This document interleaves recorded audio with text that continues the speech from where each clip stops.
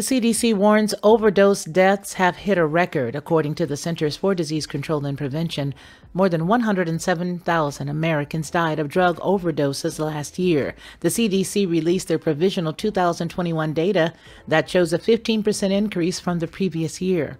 The CDC uses death certificates and then makes an estimate to account for delayed and incomplete reporting. CDC shows that deaths have continued to increase over the past few years.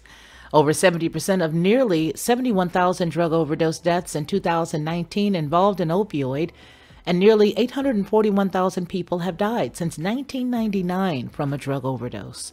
In 2019, 70,630 drug overdose deaths occurred in the United States. The age-adjusted rate of overdose deaths increased by over 4% from 2018, 20.7 per 100,000, to 2019, 21.6 per 100,000. Opioids, mainly synthetic opioids other than methadone, are currently the main driver of drug overdose deaths, and 72.9% of opioid-involved overdose deaths involved synthetic opioids. Opioids were involved in 49,860 overdose deaths in 2019. That's 70.6% of all drug overdose deaths.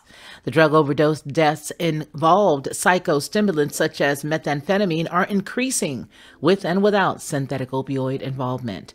From 2018 to 2019, the largest increase in death rates involved synthetic opioids occurred in the West, with 67.9%, and Alaska saw a 75% increase in 2021, the largest jump of any state, and in Hawaii, the deaths did fall by 2%.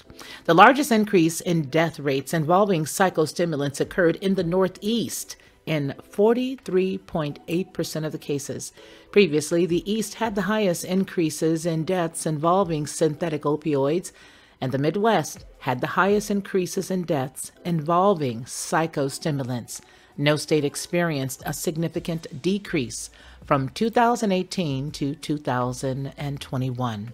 For Headlines with a Voice, this is Felicia Lockhart.